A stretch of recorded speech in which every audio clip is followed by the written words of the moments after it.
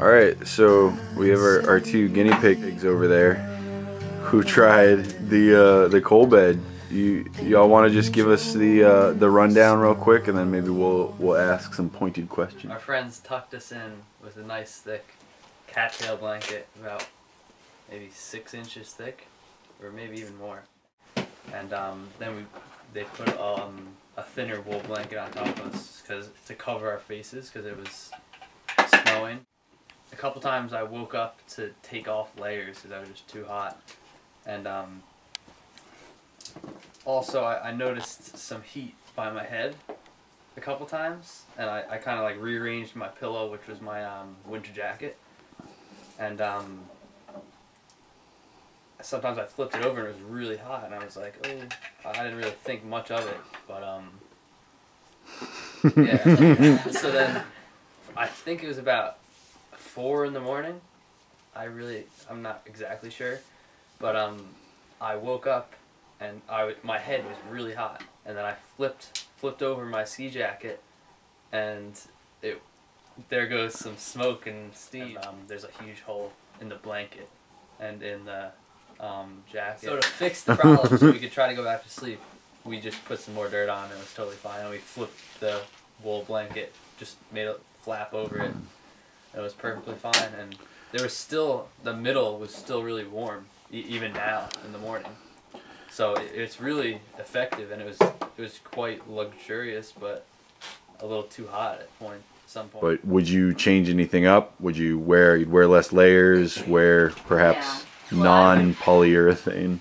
I would have felt more comfortable taking my ski pants off, but I probably would have done the same thing that I did with my jacket and just kind of leave it on the edge of the blanket, just to keep as a barrier, and worn just long underwear, maybe even just a t-shirt and long underwear. Maybe just like what you wear to bed in your like pajamas would be perfect, because it's a lot hotter than what you would keep your bedroom temperature.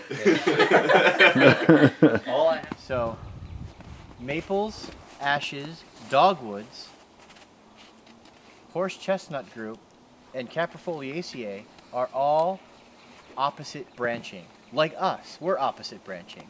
We have one arm opposite another arm. Okay? Well, unless you get battered by the storms of existence, and then your arm gets broken.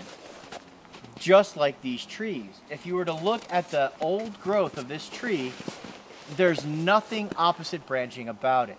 So to identify these trees, go to the newest growth where you'll find opposite branching. Okay? That's small little twigs at the end that are only 1 to 2 years of age are going to be less weathered and more regular or true to form. When we're looking at species-specific identifiers, especially in winter, nothing beats looking at the buds. What I'd like you to do right now is come up to one of these clusters of buds, which are the future sites of leaves and also the future sites of branches. There must be a leaf before there can be a branch. Go up there, and I want you to count how many bud scales you see on these single buds. Look at the terminal bud, because they're the biggest buds, okay?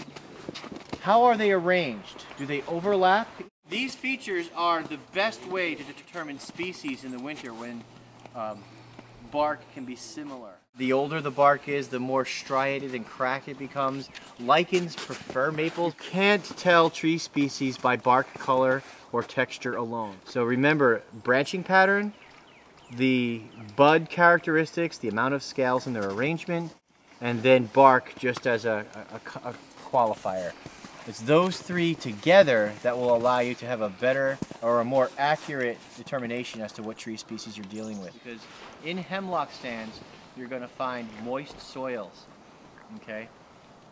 The cool part about hemlocks is because their needles are so dark, they absorb the radiant heat of the day, even on a day like today where it's overcast, and they retain it through the night. Most deer yards, wherever there's hemlocks, are underneath the hemlocks because it creates that thermal air that keeps the air warmer at night and cooler in the day.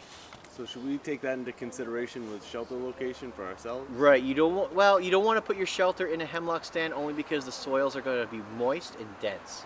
During the winter time? In the wintertime, that might, yeah, it might work to your advantage. The snow underneath the hemlock canopy is more porous and granular, and it's less deep than the surrounding snow. If you look where Ruben's feet are sinking in about 4.5 inches, under the hemlock it's about 2. It's more crystalline too. Right. And that again is because the hemlock has this ability to hold the heat of the day and release it during the night. Remember I said hemlocks make great rakes for raking up debris or raking coals to the side? All right. These dead and dying branches in the understory are still springy and rugged, and they make great rakes. I used to paddle my debris, but Maine at one point was all farm. There was hardly any forest. And as a result, there were farm dumps, and I lost the tip of my finger to a mason jar that was under the leaf litter. From that point forward, I decided I was going to make rakes. The rakes make things go a lot quicker. You don't get exhausted as fast because you're not bending over all the time. And in black fly season, you rake up your piles in a spiral pattern, and then you go back and pick them up in the same spiral pattern, keeping you always moving. And if you're moving, the black flies don't land on you and bite you. They just swarm, you know, and they don't even swarm that bad as long as you're moving. So little techniques like that, using this hemlock rake helps. The question was, do hemlocks make a good indicator of shelter location? Not so much in the 3 seasons without snow, because they indicate that the soil is going to be damp and dense and increase conduction. But where it's wintertime, you might be able to take advantage of that phenomenon of the thermal release during the night, just like the deer do when they yard up.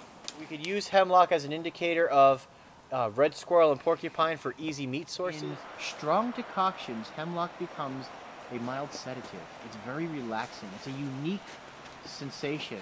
Take a needle and roll it in your fingers, and you'll notice you can. Unlike the hemlock and the balsam fir, the spruce needles don't have a flat cross section. You can roll them with ease. They're angular. Remember, spiny spruce, friendly fir. And it's not going to poke you and give you acupuncture issues. But because these needles are angular, they have more substance to them, and they'll keep you off the ground more, preventing conduction more effectively than those flattened balsam fir or hemlock boughs. And pine, there's nowhere near the density of biomass in a pine, whether it's a white or a red pine group, that these have to offer. Spruce is the best bedding material. Okay. Spruce gum from black spruce or white spruce has been used and sold commercially in Maine historically. You chew it. Of course, in the beginning, it feels like it's going to rip out all of your dental work, but after you work it for a while, it gets nice and chewable, and it does have the same texture as a chewing gum. How many calories are you investing versus how many calories are coming back to you when you're harvesting little tiny hemlock cones for those minuscule seeds versus those big, robust white pine, relatively speaking, cones, right? So just keep that in mind.